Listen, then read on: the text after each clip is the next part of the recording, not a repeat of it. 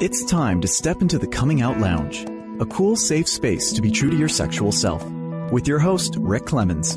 Rick has helped hundreds of people come out of the closet, and now each week he's bringing you cool insights for loving and accepting yourself, boosting your self-confidence, and living a guilt-free, purpose-filled life on the other side of the closet doors. Cuddle up with yourself and get ready for heartwarming coming out stories, ideas for living authentically, and tips for being fully self-expressed. Now here's your host, Coming Out Coach Rick.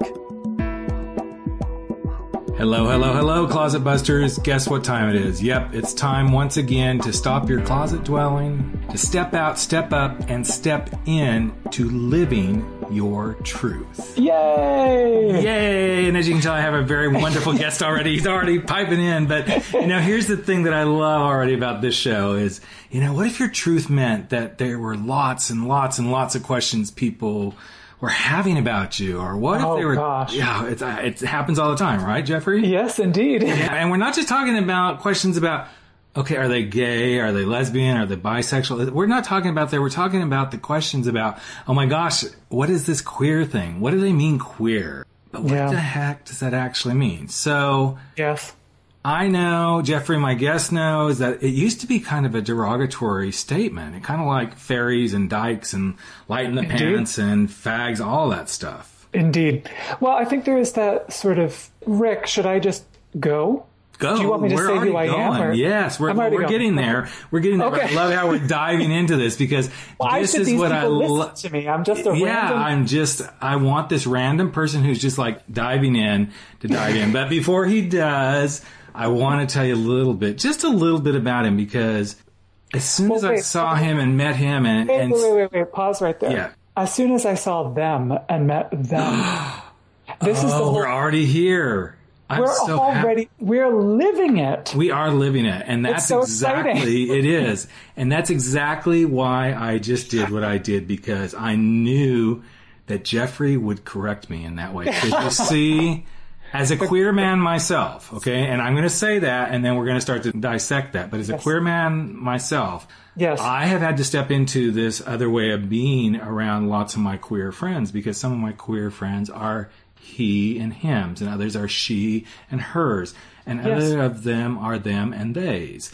And we're going to dissect this today because, you see, I want all of you listening to start understanding what it means to be queer in 2016 and beyond. Yes, that's my little Buzz Lightyear moment. Right there we go. And to really help me deconstruct this is this really, really beautiful being.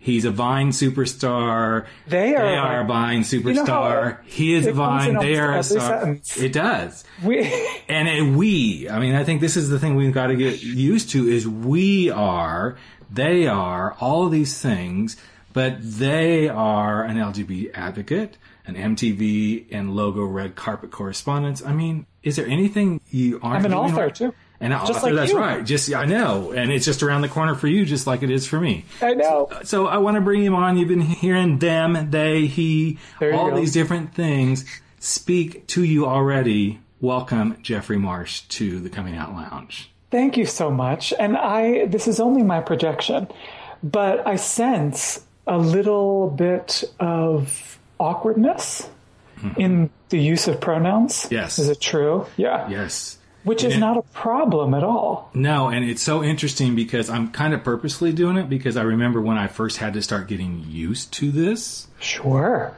I was at a conference in Atlanta. It was the Creating Change conference. And here I am, this late 40-something guy strolling in going, I'm the coming out coach. I kind of got it all going on. I know how to do this. And suddenly, oh my God, I didn't know what to do with this, because I had to re-engineer my thinking, and I had to start being very embracing. Yes. And that's really what it's all about, isn't it? It is. I love that conference, by the way. Yes, it's a really good conference. I wonder if we were there at the same time. It's possible. There was a scandal this year about Israel. You saw that? Yeah, I saw that too. But so let's kind of dive into your world and how back on track. Well, no, we're not really off track, because this is all part of it. Yes. We have to kind of do the pronoun usage and from whence we came in order to get to this place, because not everything is black and white and rainbows and unicorns. It's all very, very different in the spectrum Yes. of sex, sexuality, gender, and gender identity. Yes, there is an organization. I'm going to start by totally nerding out. I hope that's okay. You nerd as much as you want to. Okay, there's an organization called the American Dialect Society. And for 2015, they chose, I mean, this is the top, I don't think they would mind me saying, they are the top nerds of American dialect, the American dialect of English specifically. That sounds like a pretty cool, it's almost like getting an Oscar, it would seem like, you know? I think so. They chose as their word of the year for 2015, the singular use of they as a pronoun. How interesting. And how, specifically how it's used by genderqueer people. Okay, so I'm going to stop you right there because I think this is where we got to start really deconstructing. So explain genderqueer to our audience. That is so hard. In 1 minute or less, explain it, girl. Genderqueer is, well, I'll get personal. I have identified as many things throughout the years. And if you go back, even if you just do a Google search on me, you'll see articles where I'm using the pronoun he and him. You'll see it. And you'll see this evolution getting toward genderqueer. And here's the fun part. Warning, I may evolve to something else at some point. Genderqueer may not be the end of the road. Well, I think we all evolve. And that's what I think is so interesting is when people get all hung up in this stuff. Yes. It's like, well, okay, we're just evolving. Yes. I may have been a father, but now I'm a dad. I mean, come on. It's just, it's kind of like, okay, and then in some worlds, in some circles, I'm a daddy. And then in other circles, I'm a daddy bear. So, you know, it's just how we flow. But back to the genderqueer, I love that you said you have been a he, a him, a they, a them. And, you know, to a certain extent, that is still part of who I am. Of course it is. That's the thing that I have come to realize. And, well, we need to talk about young people and their labels. We'll get to that. But genderqueer is the closest thing I could find to not really being specific about my identity. Queer was the word I could find that was the most umbrella, the most inclusive, the most kind of wishy-washy, non-specific, which is how gender identity feels to me. But I'm just kind of letting that hang there for a minute because I already can see the question marks above people's heads right now. Going, yes, I love that. But what about your sexual orientation? Folks, it's two totally different things here. And a separate thing, actually. It is. Yes. Another separate thing is your physical makeup, your genitalia, to put it bluntly. We can put it bluntly on this podcast, so we're okay to go there. I somehow got that impression. Yeah. And all these things... I mean, I personally like talking about my penis, so... I mean, I'm the host of the show, so if I want to talk about my penis, I will talk about my penis. Would you like to talk about your penis? No, I would like you to talk about yours and your life and how that affects your queer and... No, because I'm so glad we're having so much fun with this because... This doesn't have to be an uptight conversation. This does not have to be something that causes people to hate. This doesn't have to be something that needs to cause...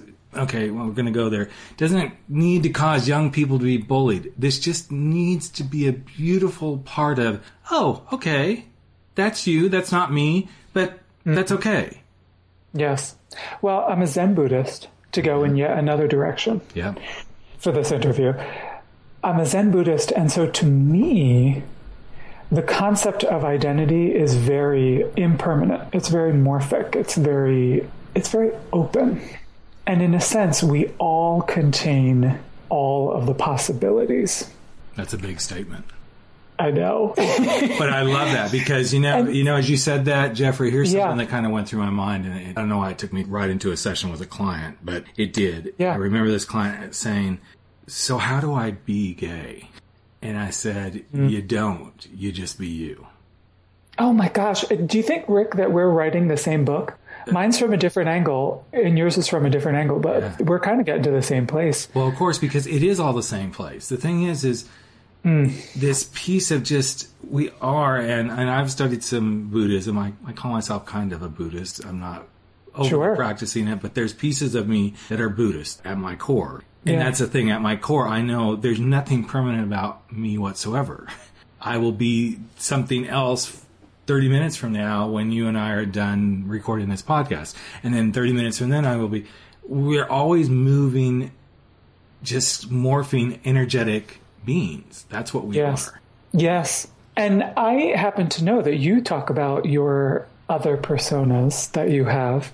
Oh, so girl, we're not bringing her up, because if we let her out, honey, there won't be any room for the two of us on this show. I'm telling you. I have a pretty big. I can get some pretty big energy. I think I could compete, but we don't have to make it about that. No. You understand the sort of morphic nature of it, the in and out and up, and I think part of self-acceptance is being able to ride that wave of energy.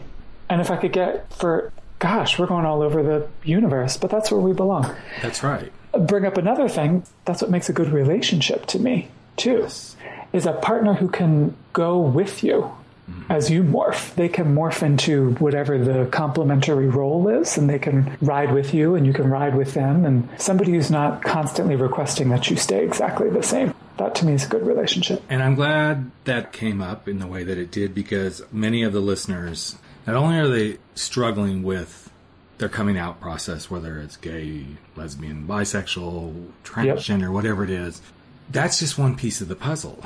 And then they'll try to go, okay, so now how do I do this, having someone in my life as a relationship, as an intimate part, as a lover, as a sex, sexual being with me. And that piece that you said about them being able to morph with you is very important, because I think sometimes all of us in our own ways feel like if the person's not morphing with us, then they need to do it the way we want it done. And then suddenly we lose the let's morph together, and instead you become my piece of property that you need to do it this way. And I see this happen a lot, and I see it quite honestly happen a lot in the world that I tend to work in more so than others, which is older adults coming out. Sure. They become so, I hate to say settled, but that's probably a fairly fair word to use. They've become settled in how relationships are, especially if they've been married and been in a lengthy relationship. Then suddenly when they do come out, they want to experience this other part of themselves that they never got to experience, so to speak, which is that adolescent gay youth that acts like a real child at times. And then they wonder why they can't make things work in relationships, because the people they're trying to bring into their relationship oftentimes have already been out living their other life, their gay life, their lesbian life, their queer life. And now suddenly they're kind of past the adolescence. Yeah. And so then they really struggle with this. And so I think that piece you brought up about really being in that morphic nature is critical for both sides of the fence. That you're going to need to morph and understand, okay, my partner or prospective partner or whomever may be a few steps ahead of you, but invite them to also step back with you and go, I'm not quite there with you, so can you kind of morph with me back down a little bit? And I don't mean back down in a bad way. I mean, can you kind of back up with me and help me kind of come through this? I think it's just, it can be a really beautiful experience. So, so let's kind of talk about that piece. Wait. I have more to say. Oh, you were going to stay on that subject? Yeah, I was going to say, let's kind of stay right there and continue on, because I think we're dancing in a beautiful Zen pool right now. We're kind of like, yes, we are. Let's not move that space too quickly. So the floor is now yours. Well, the pool is now yours. I knew that I was queer in kindergarten. I knew that something was up. And many, many times, how do I say this politely? Interviewers who are less experienced than you are, Rick, will ask me, when did you discover you were different? And that is the wrong question. I don't really believe in wrong. But in this case, it's not a direction we want to go with that inquiry. No. Because what I discovered was that people had an adverse reaction to who I am, naturally. That was I never discovered that I was different. I mean, it never felt like I was different. I was just a human being. You want to know what my question usually is? What? So, Jeffrey, when did you discover you were unique? At birth. Am I allowed to say? Yeah, absolutely. No, because I think this is the thing, and it's interesting because, okay, so I think most listeners know we record these shows in advance, but ironically, tomorrow I'm going to be on a podcast, somebody else's podcast, called Parent Nation, and I'm actually talking about how we instill this loving embrace of being unique in our children. Yes. Yes, and what you reminded me of, everyone is unique, which makes us all exactly the same. Now, see, I thought you were going to say, you really remind me of that big, hot, hunky bear I saw on Bear Magazine cover the other day. Now you just all my faith in you just went out the door. But that's too. Okay. Okay, good. That okay, too. You just redeemed yourself. But you're right. This embracing ourselves at birth, I know some people are going to go, well, how the heck do I do that? Well, you already are. Well, here's the other thing. When I make a Vine, when I put out a YouTube, when I write a book, I'm trying to, and to me this feels very literal. I'm not exactly talking about a metaphor here. What I'm doing is creating content for my 11-year-old self, for me. If I could go back in time and talk to 11-year-old Jeffrey, which was the year that I first told my mom, if I could talk to 11-year-old Jeffrey and tell them, you're unique, you're wonderful, you're perfect as you are. But I'm actually doing that process today. I mean, I get emails all the time that what I'm doing brings healing to people, but it also brings healing to me, to my life. But I think that's what a lot of people don't grasp completely, that those of us, and I'm going to say this, and I'm not coming from an egoic space, folks, but those of us who do this work. Famous. Is that what you're about to say? Well, no, I mean, I'm going to throw somebody famous in the midst of this conversation. Okay.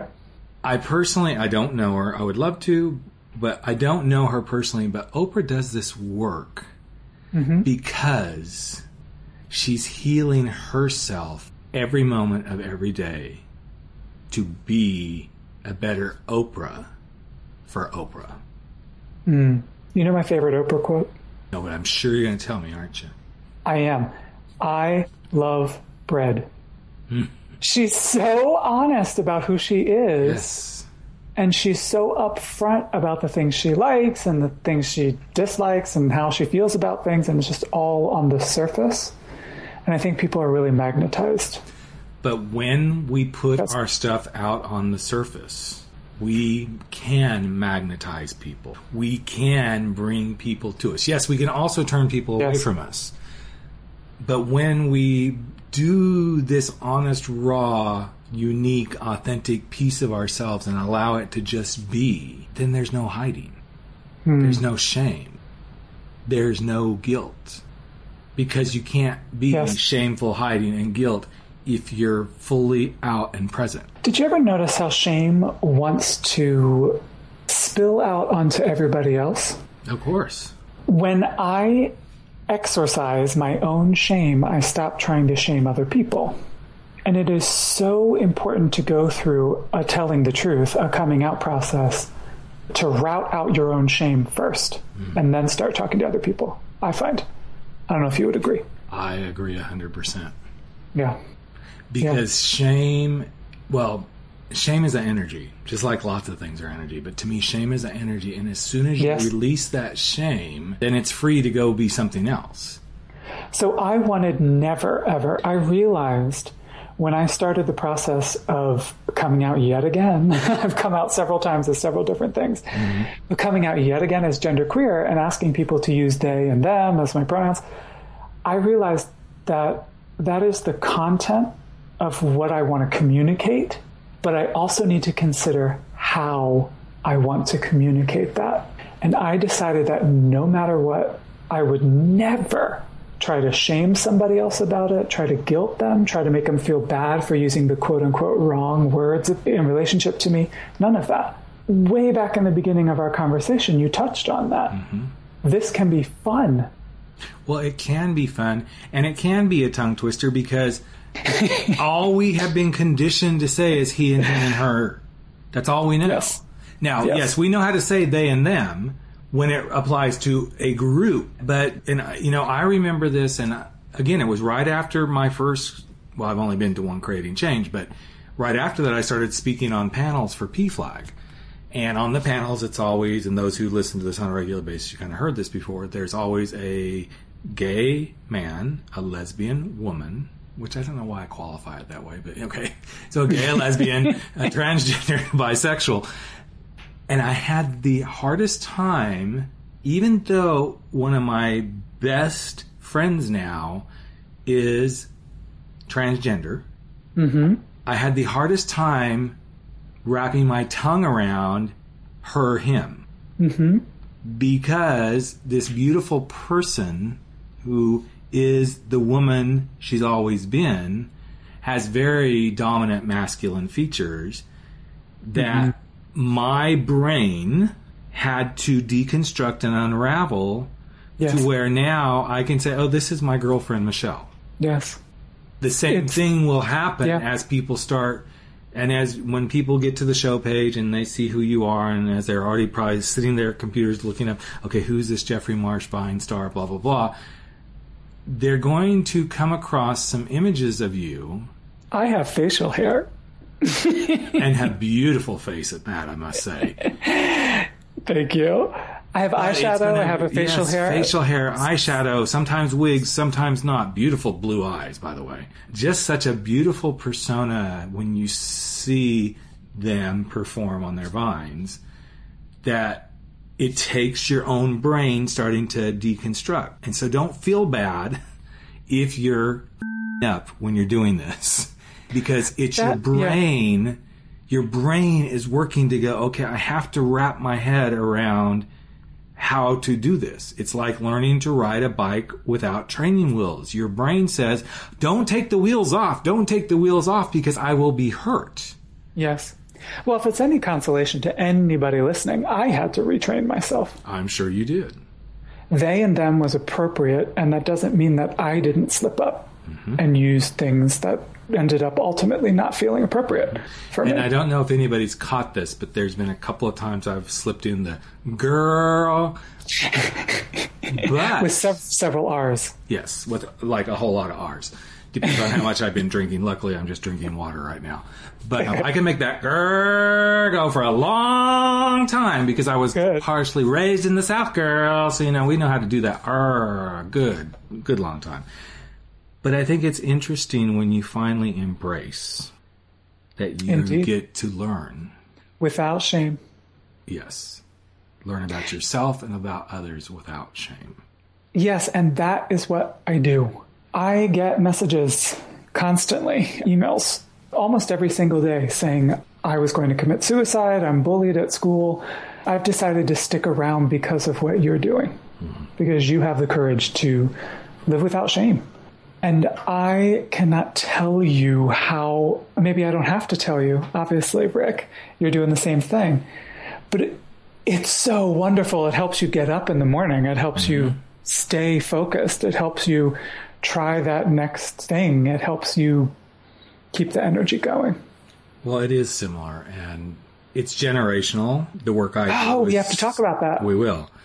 What's interesting is... We only have 5 minutes left, Rick. We got to cut off. No, we don't have to cut off. We can keep going. It's my damn show. I'll do what I want. So, but what's interesting is the shame that shows up in the... And actually, I'm getting ready to write an article about this. The baby boomer coming out is a huge just mind in and of itself. Because the societal Samsonite they're carrying comes from a deep, deep, deep space of we don't talk about this at all. Which in is generation? Yeah. So those of us that are 40s and 50s and, not so much the late 30s. I see it a little bit in the late 30 people. But, man, it's deep-seated stuff. Now, I'm not discounting what... We'll pause for a second. Yep. Let alone the sort of way that our society and culture discards older people in general. Absolutely. But go ahead. I just had to throw that in. I'm glad you did throw that in. Because you know what? And I will be real honest. The hardest, not because it was hard work, but the hardest, most painful experience I had was working with someone who was 70 years old and just coming out. Waited until and this is going to sound wrong, but waited until his wife had passed away. Sure. And decided he was going to be himself, her way. Now, I hope everybody heard what I just said. He decided he was going to be himself, her way. 70 years old to step into her truth.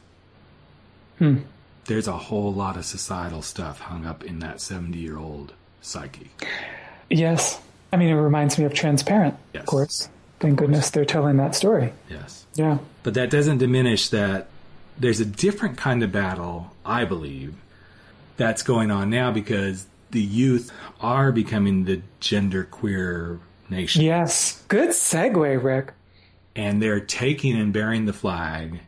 And my own daughters, and this is probably why I was able to do that segue fairly well, were the ones who actually helped me start to wrap my head around this. Even as a gay man, I had to come to terms with this.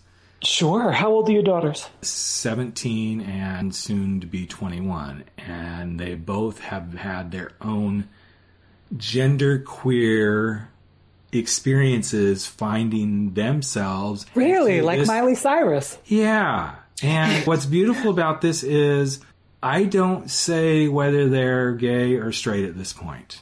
I don't say whether they're pushing boundaries or they're not. They're just being them. They both have dated women. They both have dated men. And they're both experiencing life in their exploration just as they should. Yeah, that's good. I hope we never stop exploring that way. Well, I do too, because I think, again, this is where I'm going to put my own stamp of how I see things. I think the world would be such a different place if sexuality, sex, and gender didn't deter us from just loving each other. Oh, God. I mean, that's the ultimate dream, isn't it? I want to talk a little bit about, Yeah. I want to talk about what you were going to say, but I also want to make sure we don't discount what you do with our youth of today. So, what you were going to say when you were younger. Our youth of today. I love the way you phrased that. When I was 11, I was in the car on the way home from church with Mom, and all I could really comprehend, there was so much to say, but everything was getting bottled up in my throat. Physically, what I had to say was being restricted in my throat. I had so much tension going on. And all I could get to come out that day, we were on our way home from church, was, I think I like boys. And Mom slammed on the brakes and she turned the wheel of the car and the car went off the road and into a ditch. And she started yelling, "You don't know anything about that. You can't talk about things like that. You're only 11 years old." I learned that day to keep my mouth shut. I learned that day to hide who I am. I have made it my mission, as best as I can, so that no young people need to hide anymore. That if for no other reason, they can take my Vine on their iPhone to Mom and Dad, point to it and say, "This is me, I'm like this." They can have a reference point, because I didn't even have that when I was 11. If nothing else, that. And if they can get just as a second step that you can be queer, you can be part of the LGBT community, and you can be healthy. Yes. You can accept yourself. You can love yourself. You can have beautiful relationships. You can have a career. You can write a book. You can be a Vine star. You can do a lot of, you have a life ahead of you. Because I never got that message when I was And I'm glad you're sharing that message, because sexuality, sexual orientation, our queer lives are only a piece of who we are. It's only a little sliver of everything. Now, this, I hope, will help kind of put it into perspective. You know, there's a scientific study that says that our DNA, we're 99, well, I'm going to just use the round numbers, 99% alike as human beings. Yes. Even though it's actually more than that. Yeah. That's what you're, yeah. There's, I mean, they argue about whether it's 99 or 99.9%, but, you know, round numbers 99%. So that means there's this 1% that makes us unique. And in that uniqueness is all the stuff that we actually see in each other that sometimes we embrace and sometimes we absolutely hate. But it's in that 1%. Indeed. Where you have your greatest opportunity to be everything you're meant to be in your unique self. To be a Vine star, to be a singer, to be a nerdy rocket scientist, to be a wallflower child. All of that is your beautiful 1% of what makes you unique. Well, it's just so compelling to me to learn to embrace that piece is so much greater. It is so much greater than the other 99%. Yes. My top question that I get emailed to me for advice is, how can I be confident like you are? Young people just see the self-love that I have, the self-acceptance that I have, and they want that. Mm-hmm. And there's nothing wrong with that question, but it's a little misleading when they phrase it that way. Because if you're not naturally confident, whatever that's supposed to mean, I wouldn't want you to try to be like me. I wouldn't want you to try to be confident. So the advice I always give is, if you're shy, if you're introverted, your job on this earth is to love being shy, to love your introversion, to love your thoughtfulness, your perspective. Yes. That's what you're here to do. Don't try to be like me. Don't try to be like Lady Gaga. To be you. Be you. Exactly. Yeah. And this is the work that I feel so blessed that I'm getting to do this work in another way now, because it's all been around coming out of the closet, helping people come out. And as I've morphed, as we talked about, we do, I wanted to grow, because I kept feeling this pull that this is not just the queer, gay, lesbian, bisexual, transgender journey. This is the human journey. Yes. And we've all heard that, everybody's got closets, which kind of I stood on that for a while too. But what I really started to come to is this uniqueness only comes from when we confidently embrace our quirks, our uniqueness, I don't really like to use the word differentness, because I don't think anybody wakes up in the morning and goes, okay, I want to be different today. No, I think we wake up in the morning and go, I really want to be just me, my unique self. Yes. And when we can do this, then confidence is there. I've linked the two together. When you can embrace your uniqueness, you have confidence. Yes. In my book, I break them down into two different things. Getting to know who you are, and then getting to embrace, accept whatever it is that you find. Because both are so essential. If you close yourself off to being able to explore what might be so for you, you're in trouble, and you never have a chance to get to step 2, which is celebrating that. So we've been talking a lot about this book, but I don't think either one of us have actually mentioned the name of the book. So tell everyone the name of your book that's coming out. My book, I'm so proud of this fact, I have to say it every time, is with Penguin Random House. Which is so awesome. And it is called How to Be You. And the pre-sale will be starting very, very shortly. Awesome. So make sure you look for that on Amazon, folks, because you can actually take a book title and you can search, and when the pre-sales start, they'll be there. Mine's been on pre-sale for probably almost a month and a half now. So How to Be You, and you can go order it. And then if they drop the price, which they will, then you get whatever it is, on the price. The difference, Yeah, exactly. So you can just go to jeffreymarsh.com too. Yes. You can sign up for my email list, and I'll let you know. Awesome. Love to do that. So, Jeffrey, well, first of all, this has been, I could talk. Can I say what the book is?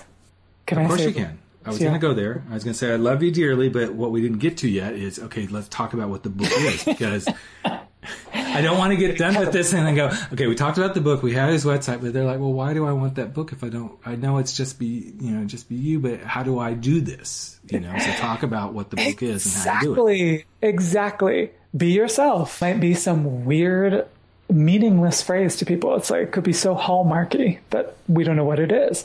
So in the book, I break it down. My editor and I took the top questions that fans, young people mostly, but adults too, have emailed me. They all fell into certain categories, questions. Yep. And we took the top ones. We made 9 chapters. And the book has sort of what I'm most proud of is that it's uncategorizable it was very difficult for Penguin Random House to decide where to put it. Mm-hmm. It's part memoir.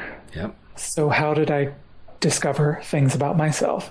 And it is part straight up advice. So what I would say to someone who emailed me about specific subjects.